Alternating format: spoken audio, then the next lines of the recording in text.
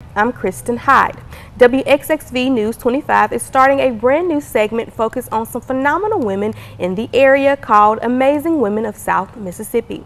This week we are spotlighting Renee Marcellus from Long Beach. Renee, you are a wife, a mother, a grandmother, a volunteer, a RN, a homeschool teacher, and a veteran. Quite a list you got going on. But you know, what motivates you to be all you are for so many people in your life? Well, I've always felt of myself as a servant. I feel like God has gifted me with the gift of hospitality, and I've always just served people. And I serve at my church, I serve my husband and my children, my grandchildren. I try to model that servant. Gotcha. So what sparked the idea of being a foster mother? Because from what I understand, you have adopted a son. Yes, yes.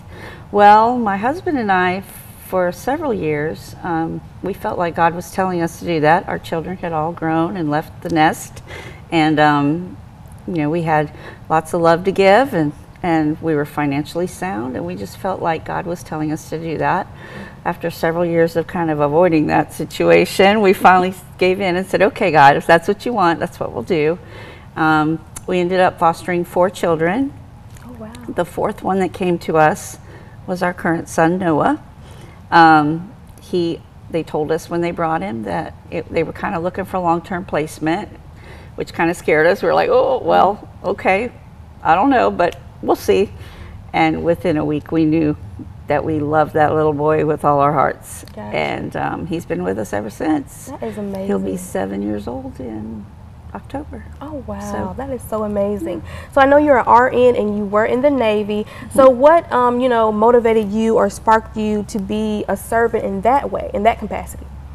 Well, my mom was a nurse, and I'd always kind of been drawn towards the medical field. I thought maybe I wanted to be a surgeon for a while, and then I decided, no, it's too much school. I don't, no thank you. So I went in the Navy about the time my husband and I got married, and decided when I got out of the Navy that I would use my GI Bill to go to nursing school. Gotcha. And went straight from nursing school into the operating room, and I've been there ever since, and I love it. Currently, I'm stepped back a little bit. I only work occasionally because I do homeschool my son, and I drive over to Alabama to babysit the youngest granddaughter once a week.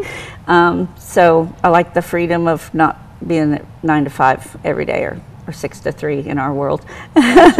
So you have how many kids, how many grandkids?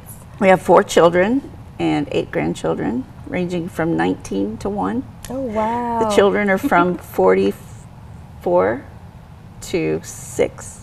Awesome. Yes. Well, thank you so much, Renee, for coming in and talking to us and sharing your life with us, because you know, people like you are rare, you know, givers. So we just thank you so much for being who you are.